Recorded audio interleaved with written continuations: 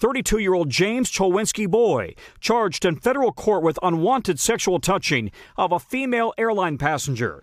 Police say it happened Tuesday night on American Flight 807 from Charlotte to Salt Lake City. In a criminal complaint, the female passenger claims the suspect suddenly began groping her.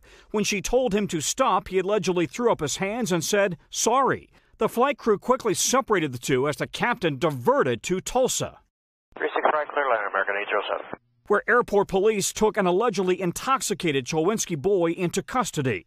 In-flight sexual assaults are not new. The Department of Transportation recently launched an investigative task force after the FBI reported a 66% increase in sexual assault reports over 3 years. The attackers very often men who've been drinking. Allison DeValdse says it happened to her. This is a crime. It's a felony.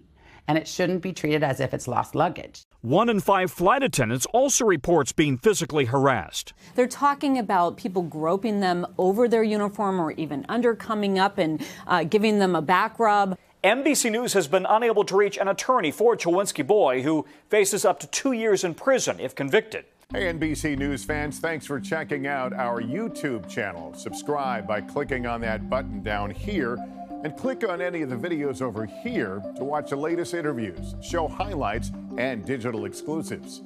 Thanks for watching.